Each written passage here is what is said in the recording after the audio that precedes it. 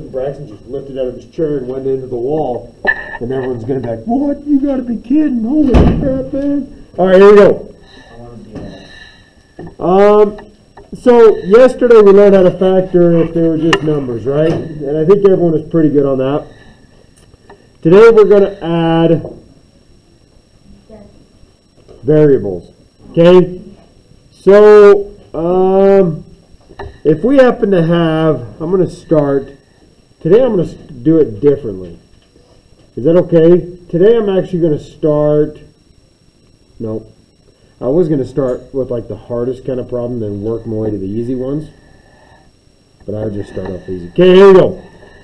If I have the square root of 9x to the 6th.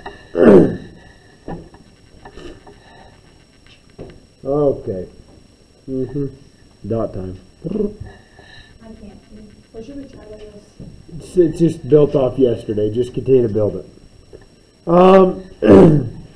So we treat the number just like we did yesterday. So we're going to ignore the variable first, and we're just going to factor out the number. So what two numbers multiply together to be 9? 3 and 3, right? So we know that we're going to have basically no numbers left over underneath the square root. They're all going to be brought out.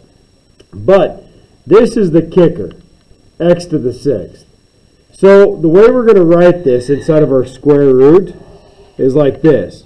3, 3, and then 6 x's.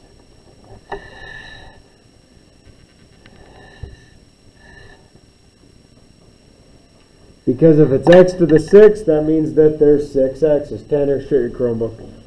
Now, you too, Ethan.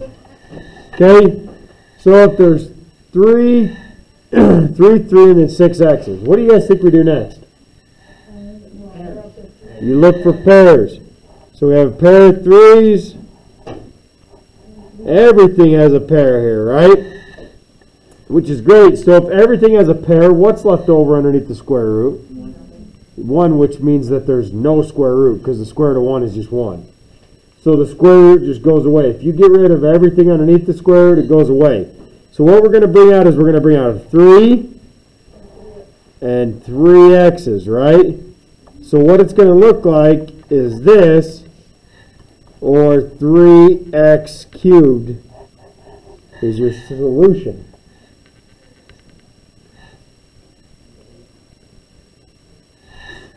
Okay? So, if we happen to have, now look, there's a couple easier ways to be able to do this, and I'm going to teach you a couple little shortcuts here in a little while. But, if we happen to have the square root of x to the 8th, how many x's is this? 8, right? How many pairs is it? 4. Does that make sense to everyone? Now you can write it out where it has 8 x's. That's 7. And you can find all your pairs. And we know that x to the 8th is going to be shrunk down to x to the 4th as your solution. Or you can do it this way. There's 2 things in a pair, right? How many times does 2 go into 8? 4 times. There's your answer. Okay? So variables can be easily simplified. If we happen to have the square root of y to the 10th, what would that equal? Y to the 5th. Okay, so basically, if they're an even exponent, it's extremely easy. If we have the square root of z to the 300th, it'd be z to the 150th. Right?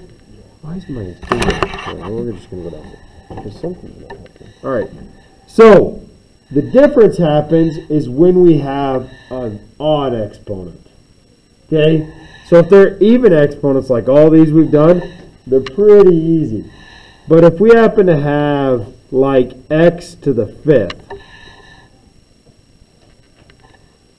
how many times does 2 go into 5? 2 times, right? 2 goes into 5 2 times with a remainder of 1. So if it's an odd exponent, you're always going to just have the lone variable underneath the square root. The one's right here. So if you think about it this way, let's look at it. If we happen to factor this, it would be 5x's, right? Which means we'd have two pairs with one left over underneath. Does everyone see that? Yeah. Okay? So if we happen to have the square root of y to the 11th, on the outside, how many times does 2 go into 11? 5 times, with 1 left over would be our solution. Okay? So far so good with me? Okay, so let's start putting it all together here. If we happen to have the square root of 45x to the 8th. So what are we going to do with the 45? Yeah, so we're going to cut, yes, Gavin. So we're going to break the 45 down. And I don't ever break down the variables like I did at the very start way up here. I don't do that because we've now learned the little shortcut. How many times does 2 go into 8? 4 times, so it's even, so we know we're not going to have any x's left over underneath the square root. So, but what I will have is, watch, I'm going to start teaching you a couple of my shortcuts. Right here, I'm going to just circle my pair right there, and I know I'm going to have a 5 left over, right? Now, you can put it underneath if you still want, a 5, a 3, and x to the 8th, like that, which is fine. Let's see that. Weird that that thing works. Real weird. So you can circle your pairs, right? And you know you're going to have a 3 x to the 4th with a 5 left over underneath. Right? Because 2 goes into 8 4 times, and so on. Okay? Let's do another one. Let's say we had the square root of 27 v to the 4th. First thing I would always do is I'm going to factor my 27, 9 and 3, 3 and 3. So underneath my square root, I'm going to have 3 3's and a v to the 4th. Correct? So I'm going to look for my pairs. There's a pair. So we're going to bring a 3 out. And how many times does 2 go into 4? 2 times. So we're going to bring a 2 out, which means, because that's an even pair, so we're just going to have a 3 left over underneath. Okay? Alright, you guys are going to try one of these on your own. Then we'll get a little tougher. If we have the square root of 20 x to the 6th, solve that one.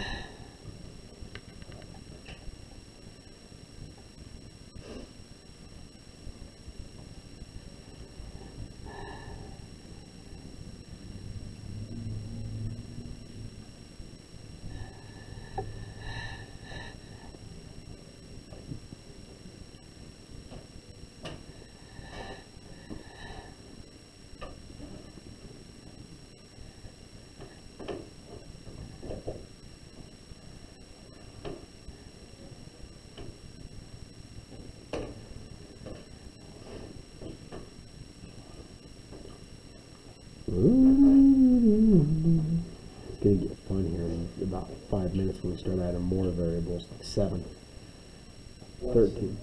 Okay, factor 20 for me, Braxton Hershey. 10 and 2. Yep. And then 5 and 2. So underneath our square root, we're going to have a 5, a 2, and an x to the 6th, all right?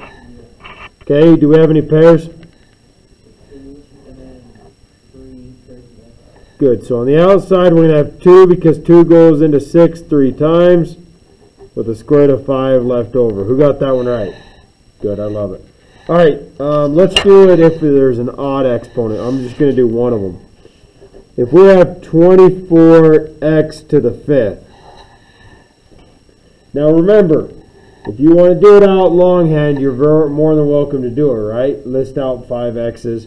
I'm going to do it like this. 12 and 2, 6 and 2, 3 and 2, which is going to give us a 3, a 2, a 2, a 2, and an x to the 5th. Okay, we have a pair of 2's, right?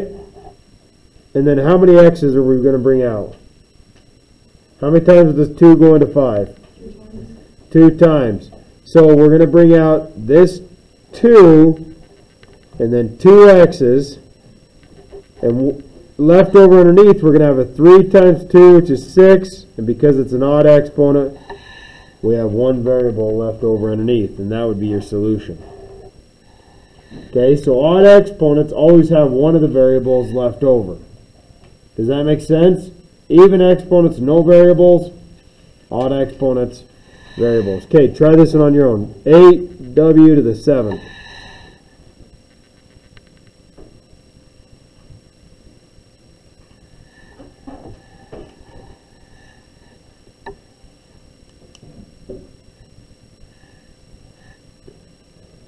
And I don't know when I come home, and I'm a real political man.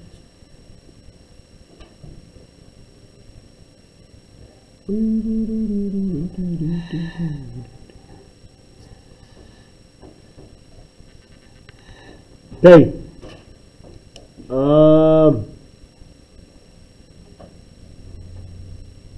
What do I want today? Griffin. How many times what do we got to do to get to 8?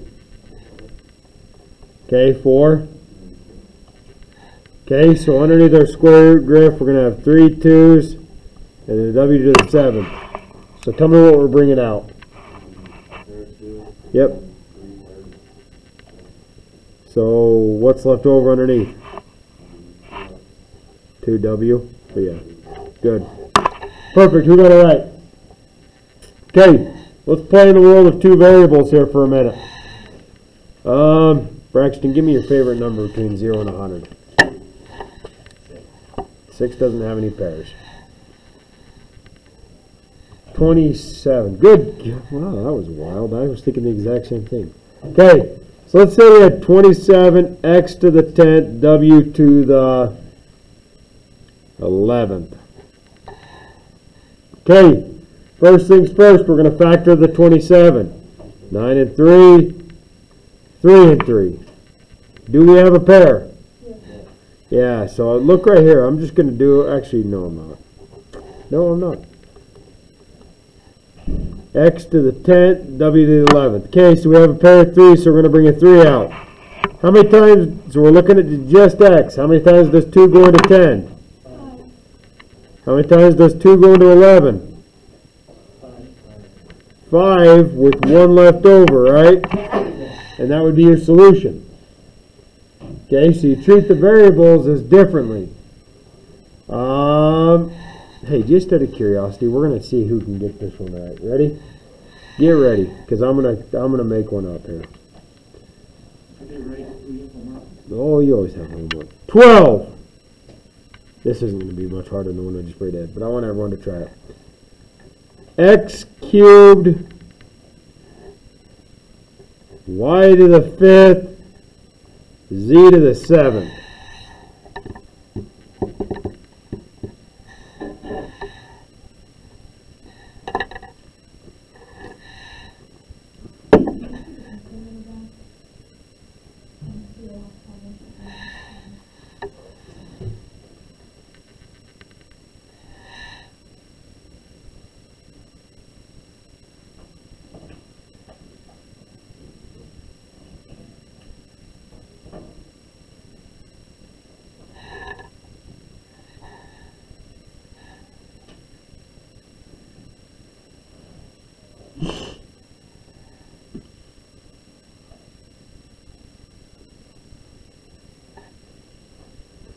Where were you when the world stopped turning?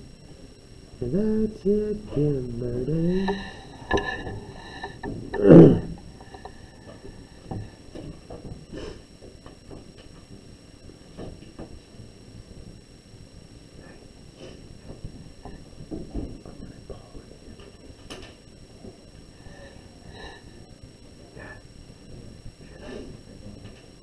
Dexter Fox, how do we do it? Oh crap, man. This is awkward, isn't it? He just shakes his head, yes. Corbin, help me. 12. 2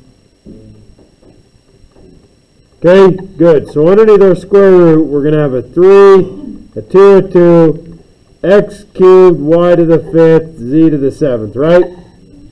Okay, do we have a pair? Okay, so he's saying 2 goes into 3 one time, 2 goes into 5, 2 goes into 7.